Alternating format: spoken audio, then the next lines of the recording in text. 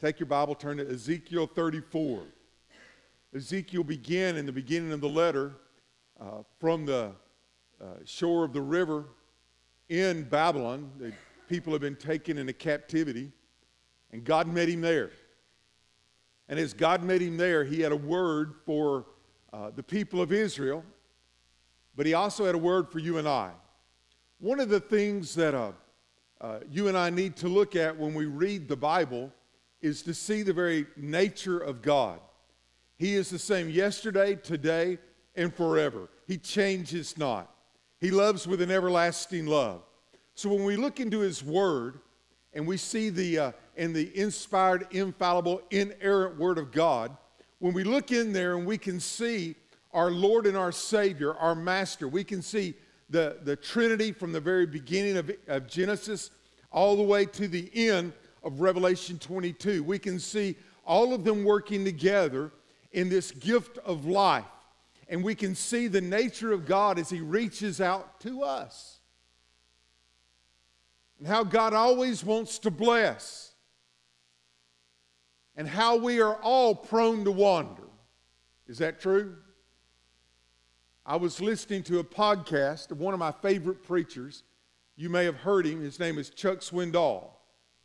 I like to hear different preachers who have different styles. And his style is almost as if he is sitting in a living room with you and having a conversation in the living room of your home. That's the kind of style preacher he is. And I'm very blessed by that.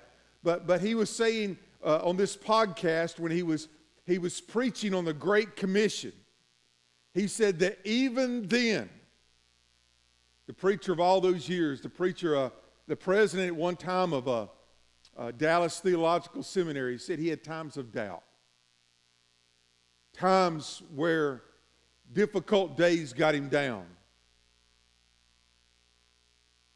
I tell you what, to hear a man of God like that say those words encouraged my soul. Because sometimes we play as if we are not touched by the difficulties of this world, but I don't know anybody that's not. And all God wants is us just to be honest with him.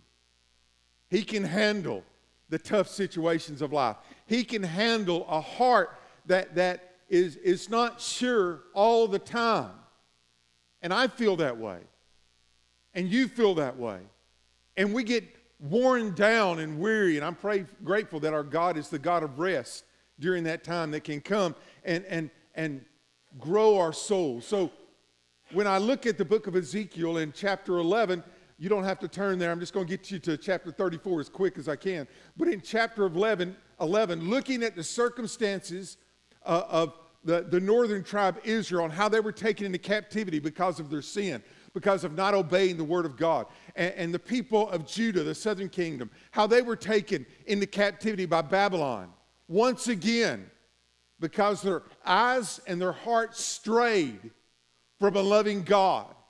And they desired to go their own way, to do their own thing, to do that which pleased them.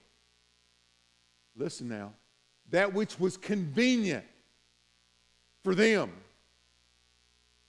but against the precepts and the concepts and the ways of God, the commandments of God. And in chapter 11, it said that God took his hand of blessing off of them. And the term was spoken that I never, ever want to be around at all. The word Ichabod, where the glory of God has departed. May it never be. May we pray and understand in a place and understanding the tone of when it said where two or three are gathered together, he would be in the midst. And that was in a time of difficulty. Understand that. In a time of difficulty, he said, you come together in my name, I'll be there with you. May it never be that we get so haughty and so desirous of what we wish and what we think and what we want that God says, have thine own way, and takes his glory off of it. That's a scary moment. That's the scariest thing I could think about when I think of hell. A place of no hope. Now, people want to talk about the torture, but the torture is God won't be there. The torture is separation from that which is God. Love, peace, joy, patience, kindness, goodness.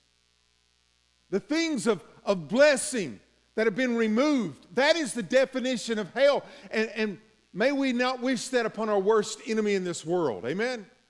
The ones who treat us the worst, we should cry over their soul.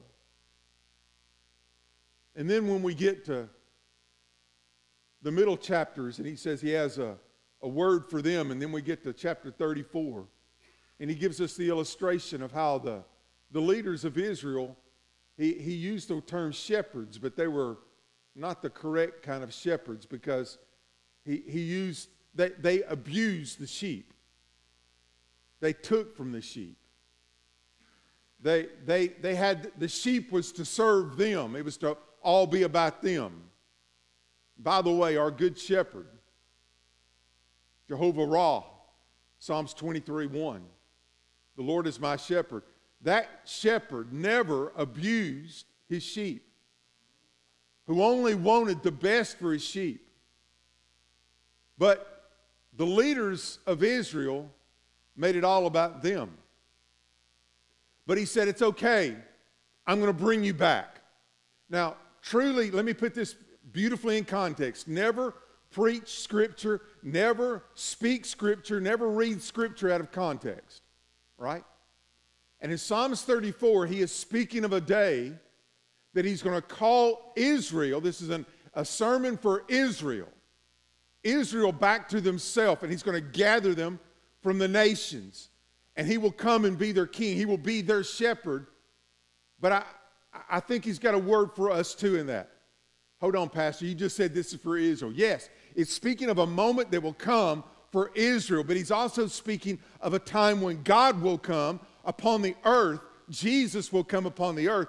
And looking forward to something for what he will do in the end times that we will be a part of too. But hear this. Tonight, my desire is for us to see the nature of God as he reaches out to Israel. And I believe the same nature of God that's seeking to reach out to his people today. You call them whatever you want to. Christians, believers, you can call them the elect. You can call them whatever you want to. The sheep of his pasture. Amen? In Ezekiel 34, let's begin in verse number 20. Therefore, thus says the Lord God to them, behold, I myself will judge between the fat and the lean sheep, because you have pushed with side and shoulder, butted all the weak ones with your horns and scattered them abroad. Therefore, I will save my flock. That's Jesus' business, is always being there on the behalf of his flock. They shall no longer be a prey. And I will judge between sheep and sheep. Listen to verse 23. I will establish one shepherd over them, and he shall feed them, my servant David. Now, he's not speaking of a resurrected King David. He is speaking symbolically of our Lord and Savior, Jesus Christ, the one who came from the tribe of Judah, the one who would be the leader David was spoken of. He shall feed them and be their shepherd. Verse 24. And I, the Lord, will be their God. My servant David, a prince among them. I, the Lord, have spoken. He is saying this is true. This is fact. God will be on the throne. Jesus will leave heaven and come and be among his people. We know that to be true. Amen? Verse 25. I will make a covenant of peace with them and cause wild beasts to cease from the land. What a day that will be. This is the millennium day that he's speaking of. And they will dwell safely in the wilderness and sleep in the woods. The one thing you would never do is sleep in the woods, because being prey to the wild animals that are there. He is saying those things will never be. It will be a land of peace. But I want you to see verse 26. I will make them and the places all around my hill a blessing. And I will cause showers to come down in their season, and that song that we sang tonight, there shall be showers of blessing. If you wouldn't mind, I'm going to take just a few moments and talk about verse 26. I think that we need to begin with God when he says, I will. There's so much that we want to do for God. Would y'all agree with that? That was weak. Let me give you one more chance here. There's so much we want to do for God. Amen? Do you ever feel like a failure? Do you ever judge yourself a little too harshly? Can I just give you a quick word? You can do nothing of your own. Jeremiah, where was his convert? But yet he was the one that God chose to cry out. He wept over the condition of the people. It was a man whose heart was one with God. Our privilege is to be one with God. Our privilege is understanding that John 15 says we abide in him. He abides in us. Right? For without him we can do what? Say it again. Say it like you mean it. But he said, I will. That means we can't, but he can. So what he's asking us to do, if we're to be one heart, listen now, where he goes, we go. What he speaks, we speak. His heart will be our heart. So today I went and got gas and because I wanted to make it home. Y'all good with that? I got gas, and a guy beside me, his truck was broken down. He looked over at me and said, can you help me? And I said, absolutely. So all he really needed was a jump off. So I jumped his car, and it cranked in about 2 seconds. And I was helping him get his cables back together.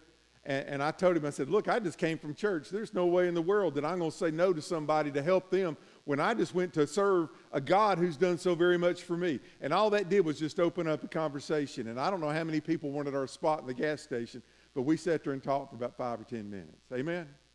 All I did, I can't make that happen.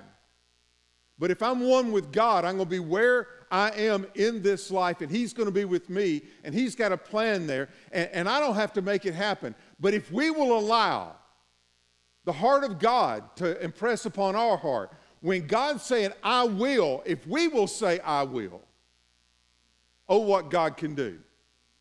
Oh, what God can do. So he said, I will make them and the places all around my hill a blessing. God is a God of blessing.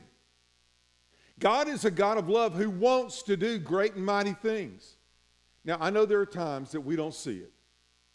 And like I've already said, there are times that we grow discouraged and weary. But never forget the heart of God. I think that's one of the reasons why at the beginning of the day we need to begin in prayer. I think we need to run to our Word of God, and we need to begin our day with the Word of God. And I believe we need to praise him. Amen? Mark, you do a good job in leading in worship, but I think we need to be students of worship. And we need to learn how to praise God when it's just us and God. But hold on. I think we need to begin our day knowing that he's a great big God, and we need to let him know that we love him. But I think we need to finish the day praising him as well. How many of y'all got your gratitude list yet? Praise God, it's happening. It's happening. By your bed before you go to bed at night, you need to be able to write some things down. You don't need to write a novel, but you need to pin down some things that God has done for you that day that you're grateful for, so that on that day of weariness and trials and that when the breezes of depression may come, you can go back and you say, I know who my God is. My God is a God of blessing. Now, I might not feel it now, but I know it. Right? You cannot argue with your own testimony unless you're bipolar. Amen? A little schizophrenic on the outside, but that's all right. God made you that way too. Look, go back and know. Drive the stake down. Drive it down deep. His love is fast and it is sure and it is good. Amen? How many of you really not think and believe that in 2020, God wants to bless you? Every day? Any day? Even Monday? Amen. He needs to bless Mondays, don't he? I will make them in the places all around my hills a blessing. I will cause showers to come down in their season. Only God can bring showers. Only God. Matter of fact, he camped out in Habersham County a few days last week. When he brings showers, he don't mind doing them in abundance. There's some things I just can't do, but I serve the God who can. Only God can bring the showers, but he says they come in their season. Jody, down in Honduras, she said they don't have summer and spring and fall and winter. They have the rainy season and the dry season. That's the only season they have down there. Sounds kind of like our life, doesn't it? Sometimes there's the rainy season. Sometimes there's the dry season. Sometimes there's the mountaintops. Sometimes there's a valley. Sometimes there's the feast. Sometimes there's the fasting. Sometimes there's the praise. Sometimes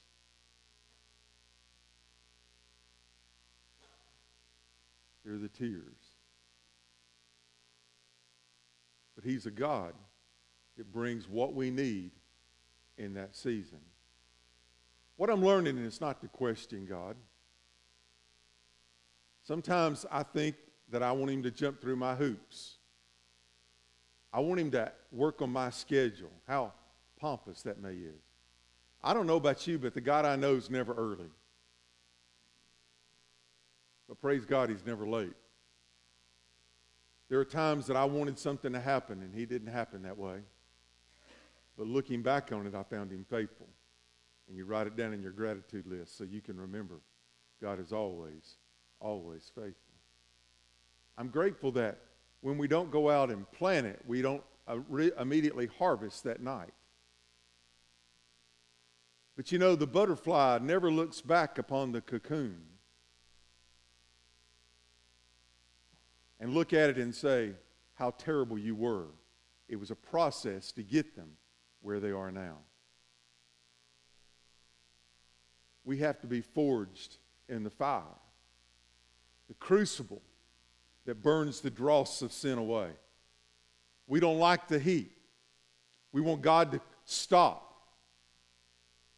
But before it can be refined, there is a season of fire.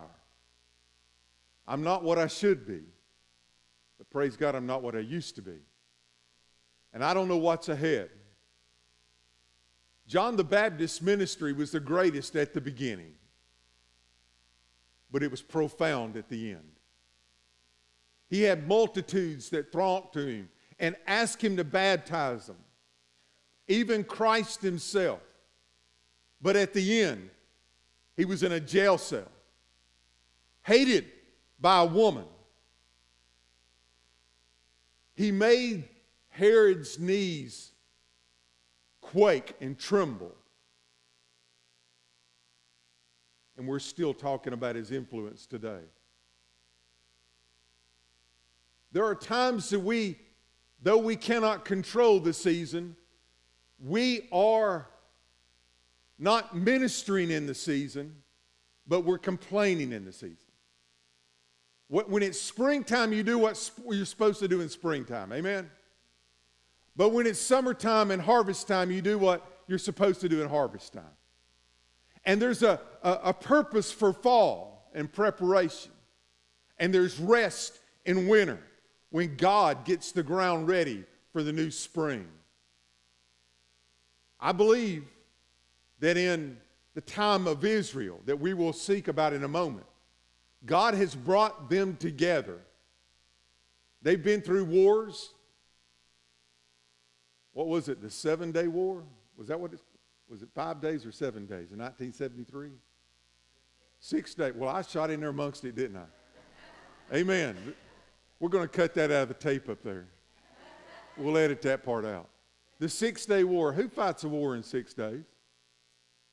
Israel does. And you know what always blessed me about that? The same people who attacked Israel went back to the United Nations and begged the United Nations to get Israel to stop.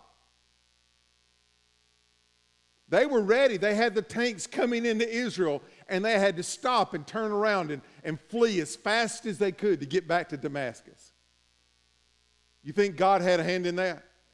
Now look, when we look at this scripture and other scriptures that speak about what God is going to do in the midst of Israel in the last days, it needs to gather your attention that those things are beginning to happen now. And I'm going to be blunt with you, and you can call me a political kook if you want to. I don't care about Iran, and I don't care about Saudi Arabia, and I don't care about Iraq. They don't scare me. We need to stand on the behalf of Israel. And when those people in our country today are crying out against Israel, they are putting themselves on the opposite side of God. These things that we're reading about here are already beginning. He said, I will make them in the places all around my hill a blessing. I will cause showers to come down upon them in their season. There shall be showers of blessing. I just want to say this, not drops, showers. When we sing the song, we say, mercy drops round us are falling. And we can see that, amen? But for the showers, we plead. I'm grateful for what God's doing in the small ways, but I don't know about you. I'm looking for the downpour. I'm looking for the downpour. In 1986 at Thanksgiving, when I surrendered to the call to preach, I asked God for two things. He did one within a couple months. The second thing that I asked for was I said sometime in my ministry, sometime in my life, I wanted to see a revival like I had heard the old preachers and the old members talk about. They talked about a revival that would come that would impact an entire city. They talked about a revival that would come that could not be bound by man. They talked about revivals that would come that meals would be shut down in. They talked about revivals, and I've seen the pictures of revivals where hundreds of people would be baptized. And I've read the stories. I kind of like the testimonies and the stories in history of where we've seen that. From the coal mines in the United Kingdom, Wales, to the places in Australia, in Africa. I've seen the stories and I've heard the stories of the outpouring, but I've never experienced it. And I've always been a little jealous. Oh, there's always some that say, well, way back when. Praise God for way back when, but Brother Bradley, I want to taste it today. I've seen a few brush fires.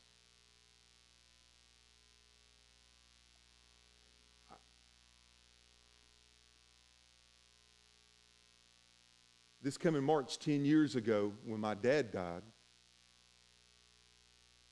I had a church member say that he was praying that God would put a double portion of my dad's spirit within me. Person you working for, Lynn. We went to Dalton where my dad was laying in state, and we had.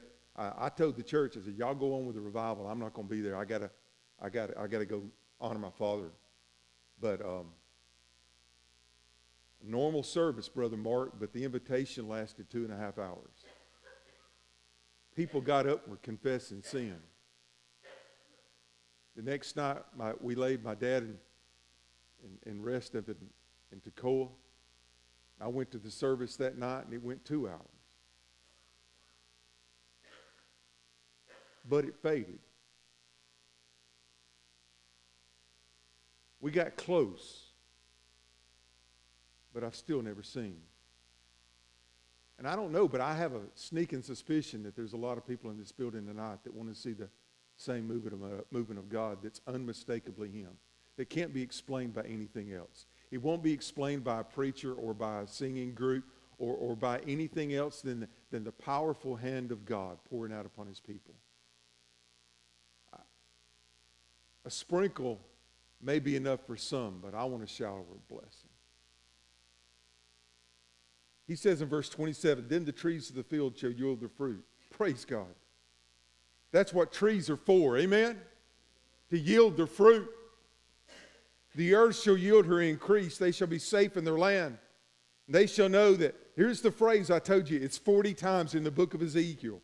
This is another one of those 40 times. Then they shall know that I am the Lord, when I have broken the bands of their yoke and delivered them from the hands of those who enslaved them. They shall no longer be a prey for the nations, nor shall beasts of the land devour them. And they shall dwell safely, and no one shall make them afraid. I know he's talking about Israel. Verse 29, I will raise up for them a garment of renown, a garden of renown. And they shall no longer be consumed with hunger in the land, nor bear the shame of the Gentiles anymore. I have not been to Israel, but I'm told that that place is blooming.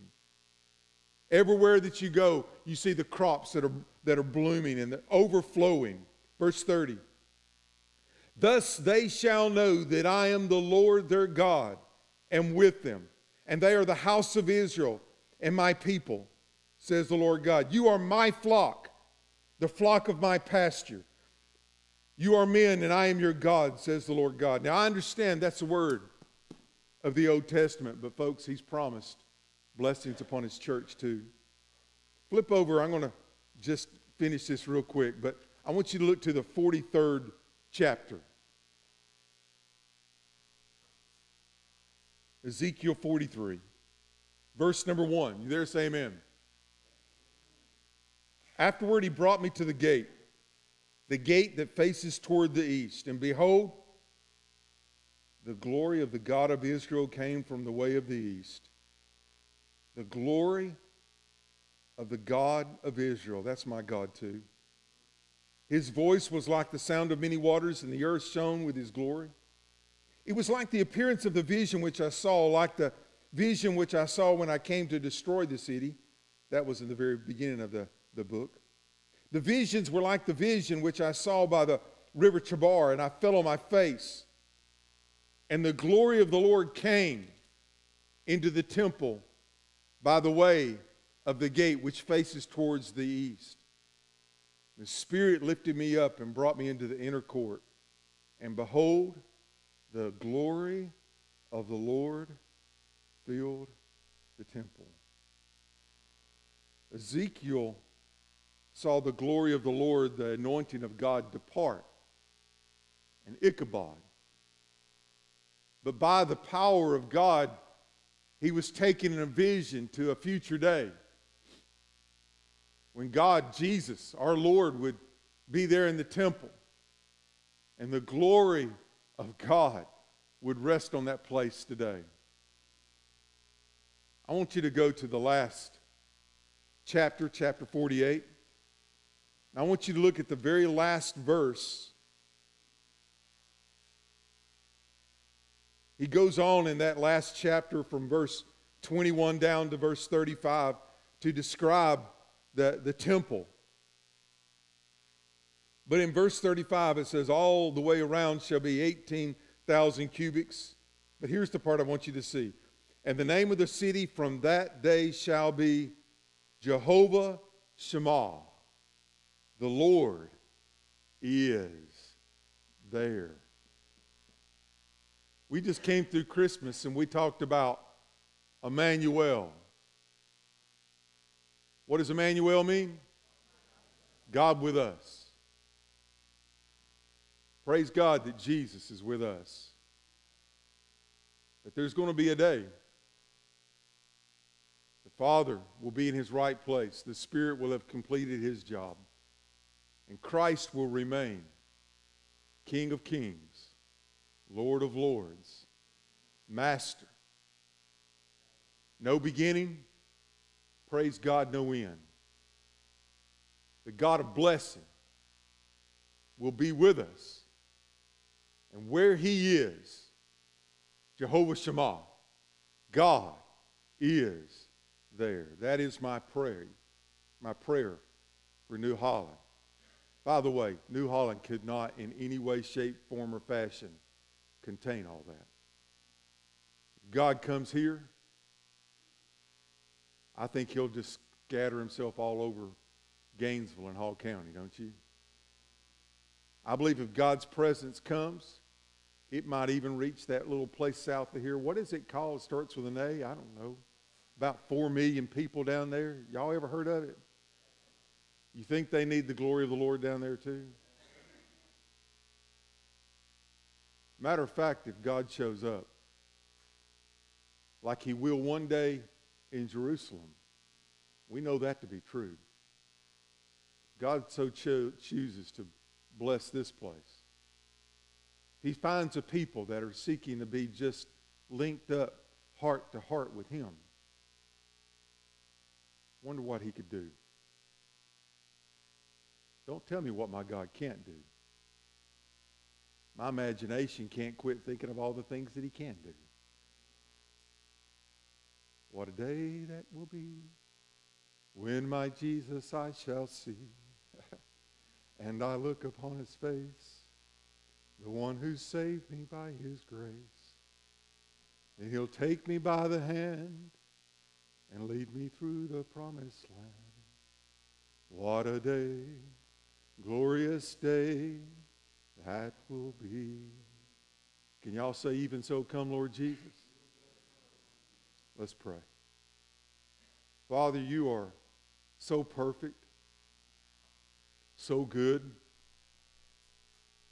Father, we are a people in need of a touch that can come only by you. Father, I'm grateful that there's some promises that you made, and you've never come up short, not even one time. And I am grateful for what you're going to do for your chosen people, Israel. They were to be the witness of the world, and they turned their back upon that. But Lord, you're going to save them. Your word says, even in a day. And Lord, I do look for the day that you'll come back and gather us home. But Lord, whether by life or through the avenue of death, may I serve you. Father, may we seek to put everything away from us in our life that does not look like you, smell like you, and bring you honor and glory. Father, may we fall in love with that word once again, the word repentance, because blessing always follows repentance. Father, we're a needy people. We're hungry. And Lord, if you're in heaven looking upon a place to rain down your glory, would you consider us? Hear our prayer, O Lord. Consider our hearts. Father, you always do that which is good and right and best. And Lord, you are God and I am not, and I'm not telling you what to do. But Lord, until then, we're going to be about your business. We're going to seek to draw as close as we can. Like I said this morning, Lord, we want to dance on the edge of heaven until the doors of heaven open. Father, we want to be so close that you don't have to reach out far by your powerful hand to put your hand of anointing and blessing upon us. Lord, may souls be saved. May families be regained. Lord, may the testimonies resound throughout our community. Lord, give us an opportunity. Once again, send the showers of blessing. And Father, I pray that it begins in me. I pray that, Lord, you will ignite it in our hearts, even in this room. Father, on a Sunday, cold Sunday night at the beginning of 2020, Lord, even so come. Even so come. Father, bless our hearts. In Jesus' name I pray. Amen.